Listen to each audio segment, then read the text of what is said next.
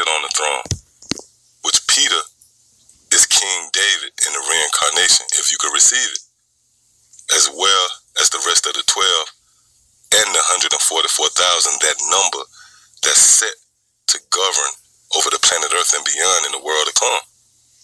See, verse 29, and it's the point, and every one that have forsaken houses, or brethren, or sisters, or father, or mother, or wife, or children, or lands for my name's sake, shall receive an hundredfold and shall inherit everlasting life. So those who are destined to inherit everlasting life obviously will have to forsake the things of this world.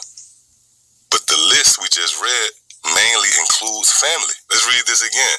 And every one that have forsaken houses, or brethren, see, or sisters, or father, or mother, or wife, or children, or lands for my name's sake shall receive an hundredfold and shall inherit everlasting life. So one of the main things we are encouraged to forsake is family. Matter of fact, let's click on this word forsake.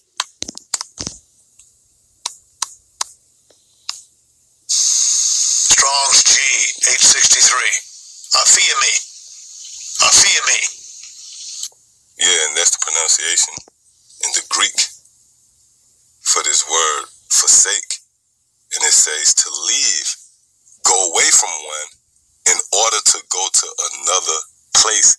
Yeah, in order for you to dwell within the courts of Yahweh Bashim Yahushua, you must be willing to walk away from everything. And again, this includes family, if need be.